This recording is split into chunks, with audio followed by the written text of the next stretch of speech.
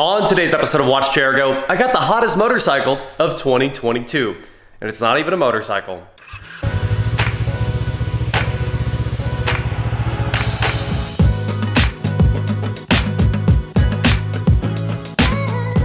What is going on, guys? I am Watch Chair Go, and today we are back in a familiar place, the garage at home. And we are back here with my new 2022 Honda Navi.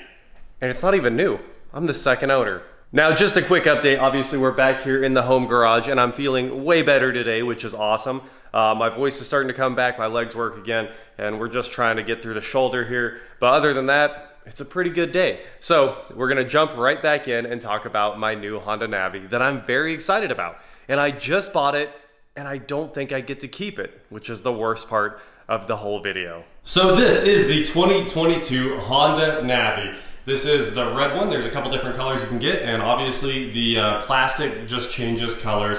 It's all basically just big pieces of plastic that are bolted onto this bike because the bike in itself is very simple. If you've seen the teardowns, really the only thing you need is this section right here because it's actually a scooter with a CVT and not a traditional motorcycle. This CVT is very nice. It makes this thing super accessible to beginners, and it's also very cheap because it forgoes a lot of the current motorcycle trends, and Honda just gives you a very, very simple scooter that's the size of a motorcycle and can get a lot done at an awesome price point. Now, I said this is the hottest bike of 2022, and it is because you can't buy them. First of all, if you go to your local dealership, you'll be lucky if they have one on the showroom floor, and if they do have one on the showroom floor, they're not gonna wanna sell it to you without you paying some insane markup. These things are going for double.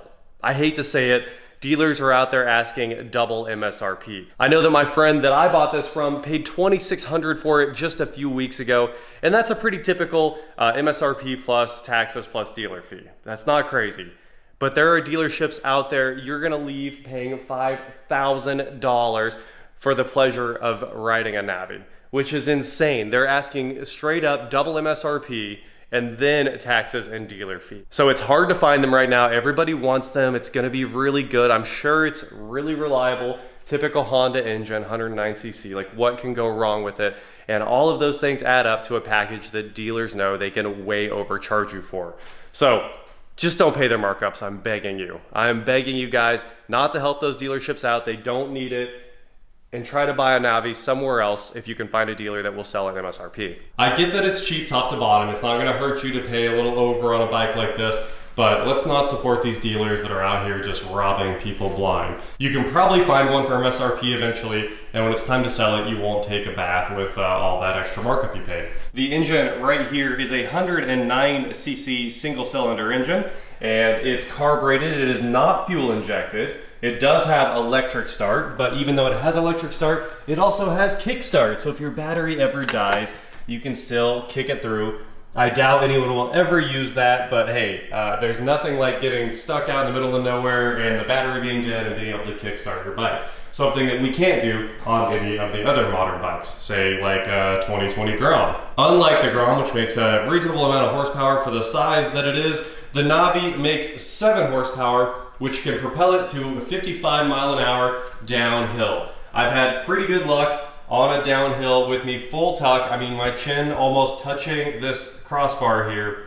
I can get it to about 55, and in you know, typical scenarios, you can keep it about 51, 52, and I'd say 50 under any hill climbing normal conditions like that. This CVT means it's super easy to ride. You don't have to shift or anything like that. Where the clutch lever would be, you have another rear brake and also a little flip down latch, just like a four-wheeler. So you pull this in and then hit that and you're in the parking brake. And that keeps it from rolling back on hills because it doesn't have a traditional transmission. You can't just leave it in gear. From what I can tell, even when you're holding the thing wide open throttle the entire time you're riding it, I have ridden this thing on a highway, a 3-lane highway. I was in the far right lane just holding it pinned all the way home when I brought it here. I think it will still do well over 100 miles a gallon. I think they say 110 is what it's rated at. So you can absolutely beat on this thing and still pretty much ride it for free. I mean, what's 1 gallon every 110 miles? That's all over the city. I filled it up the day I bought it, and it's still full.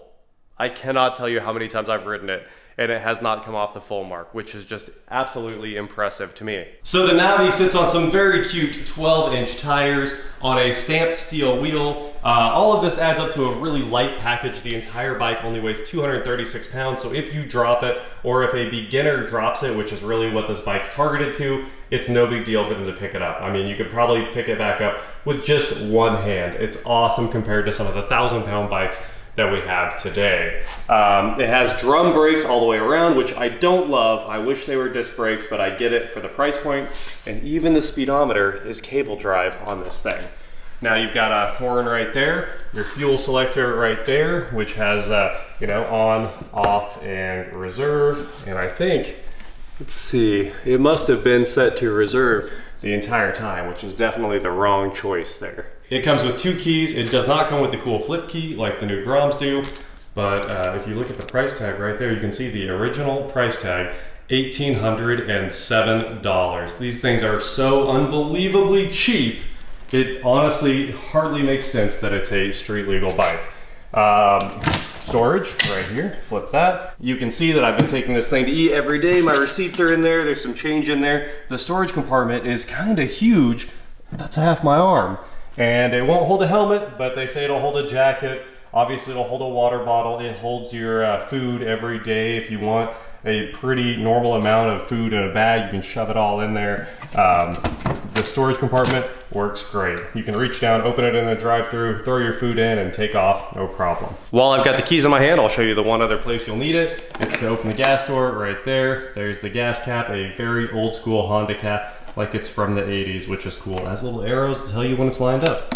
So that's that, and we'll put the keys back in the ignition. This thing is designed for 2 passengers. You can see it's got quite a long seat, and it has some stamped pegs back here for your passenger. You can ride it 2 up. I have done it, and it's very, very slow. I mean, you could basically cut everything in half if you put 2 people on this, but it's still fun to get around on. It's kind of like riding around on an old Vespa, and it works just fine for what it is. Just don't try to go out on a highway with 2 people. It's not gonna work out for you, I can tell you that. Back here by the foot pegs, a couple other cool things. We've got the air filter housing. That feeds the carburetor right through there. The rear is a monoshock that's off to one side here, and it does have a gas shock inside. The spring, and there's the Kickstarter again, and it has a center stand, which is kind of interesting. If you need a safe space in your garage, that center stand is definitely there to hook you up. It's a little bit more upright. You can see the difference between the kickstand and the center stand right there. So this will save you a couple of inches in your garage if you're worried about space like that, or you know, if you don't want it to roll back, and always toss it on the center stand. That's really not something you see much anymore. I'd say center stands are pretty rare these days. The Navi also has a giant canister muffler that keeps it very quiet. You can pretty much ride it wide open throttle and no one gets mad at you because it's just humming down the road. Now the only weird thing about the Navi that I don't exactly love, even though it's kind of right in the middle, you can't love it, you can't hate it. If the ignition's on, the headlight does not turn on. So, you know, if you need light at night, you can't just flip the key on and have it. The engine must be running. And when the engine is not above idle, the light flickers, as you'd kind of expect. Obviously, it has a 12-volt battery because it has electric start, but that battery doesn't run the lights from what I can tell, or a relay has to be pulled in before the lights turn on. That's about the only quirk with the Navi. Everything else is exactly what you would expect. It does what you expect.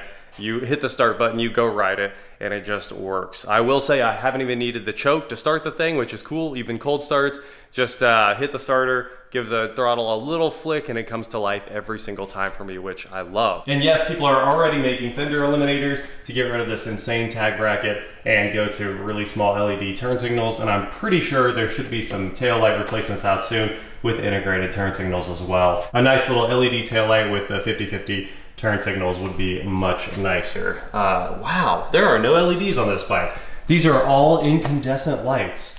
The turn signals are traditional old, like 1157s. I just noticed every single thing on this is a traditional bulb, and if they had LEDs, I think you could run them all on the battery and it would never die.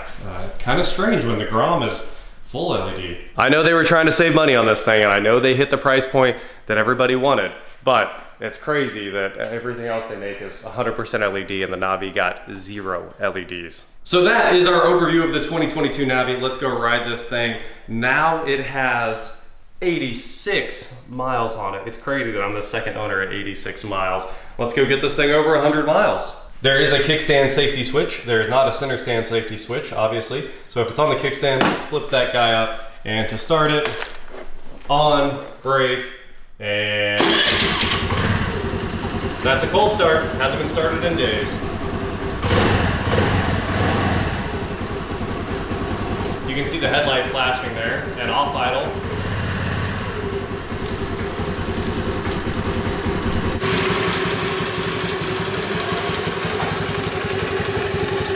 To be clear, this is not the scooter that I wrecked the other day. If you guys, you know, all the road rash and my arm being torn up, that was my electric scooter, and it was wide open throttle. I hit a bump, speed wobbled, and went down. This, I'm not worried about, just rocking safety glasses because I'm just going around the neighborhood real quick.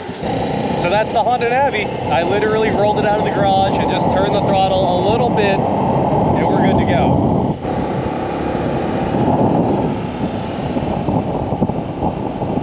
You can barely hear the engine over the wind noise. It's super quiet. It does exactly what you want. I mean, I love this bike.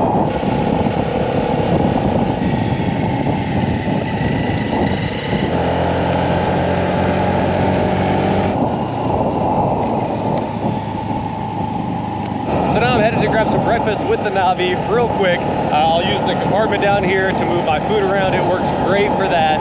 And then we'll throw on some gear and go make a full pull with this thing so you can see just how fast it is to its top speed. Maybe we can do 55, maybe we can do 50. I'm not making any promises.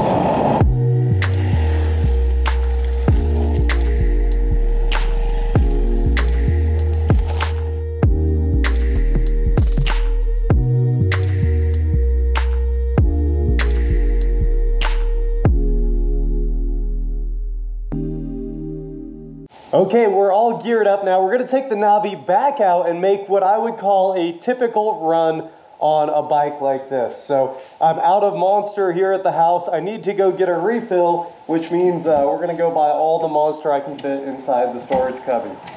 And that'll give you a good idea of what the capacity is as well. So let's fire this thing up and we're gonna go make a top speed run.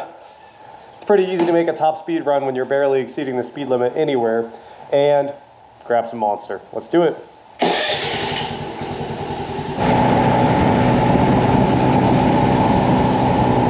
All right, we've got 9 Monsters to start with. Let's stack this thing up and see what it'll hold.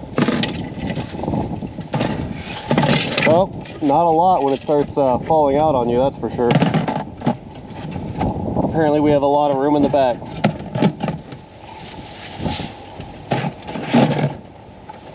Well, it will easily hold another 3, 4, 5 maybe. So you can get a, you know, a solid 12 to 14 Monsters in there without trying too hard.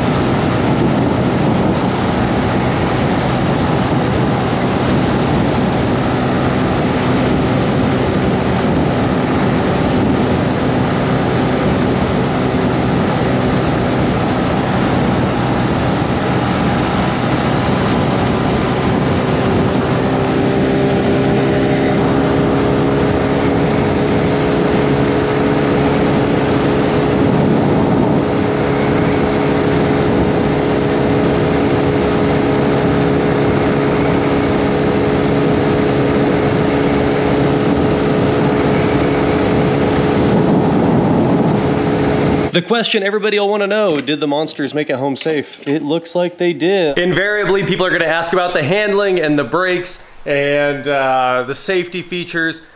As you can see, it's a price point bike. The handling, it's very neutral, I would say. I love the way it rides because it just falls into the corners when you want. It's got a perfect seat height for me. I'm super relaxed, you know, you can bend your knees a little bit on this thing. The only opinion that matters, of course, is the girlfriend's, and she is on her tiptoes. She's, you know, a little shorter than I am. I don't know how tall I am, like 5'10". I think I'm a pretty average height, but if you are shorter, there's lowering links, and if you are taller, you'll be bending your knees a lot, and it'll be even more comfy. Safety features, no ABS, obviously. If you grab a whole lot of front brake, it's happy to let the front tire slide, and you probably drop the bike like that if you're not used to it. But none of these are drawbacks. These are things you expect with a scooter. Nice neutral handling, brakes that work fine. They're not incredible. They're not disc brakes. They're not ABS. Like I said, like, it stops the bike eventually. At 500 pounds total, it's not that hard to stop. So the brakes work just like you would expect. And you know, the power delivers just like you would expect. You can ride it wide open throttle all the time and it's fun. And that's it. That is the 2022 Honda Navi. A hard bike to get, incredibly popular, and it's a lot of fun. If you're an experienced motorcyclist, it's a toy. As you've seen, most of the reviews, people are just trying to make them faster, beating on them, treating them like toys. And also, if you're an experienced motorcyclist, maybe you should just buy a Grom, because that was kind of targeted towards motorcyclists that want to have fun on a small bike. The Navi, if you're buying that, it has its use cases, but they're small. They're for maybe commuting to a close job, maybe moving some small amount of groceries around, and just having fun. Honda keeps knocking it out of the park with super fun little bikes. Like, they keep making the 50. They've got the Metropolitan, the Monkey, the Super Cub, the Navi, the Grom, and they're just killing it with these affordable bikes. So shout out to Honda for keeping motorcycles fun. And I only paid $1,900 for this Navi. I barely even paid the taxes on it. So I'm super excited to have it, but the old owner wants it back, and I think I'm gonna have to sell it back to him for what I paid, because his fiance wants to ride it. I told him just wait until the girlfriend's done riding it, and I'll sell it back to you. That is it for today, guys. Thank you so much for watching. Don't forget to head on over to shop.watchjrgo.com for cool shirts, not like this. And please like, share, subscribe, do whatever you want to do, and I will talk to you next time. The only opinion that matters, girls think it's cute. It really does look just like the old Cub. It's got the Cub styling with the big plastic fairing that kind of goes around everything. It's probably built cheaper than the Cub, but hey, it sure does work, and it sure is a brand new motorcycle for less than the price of a TV, basically.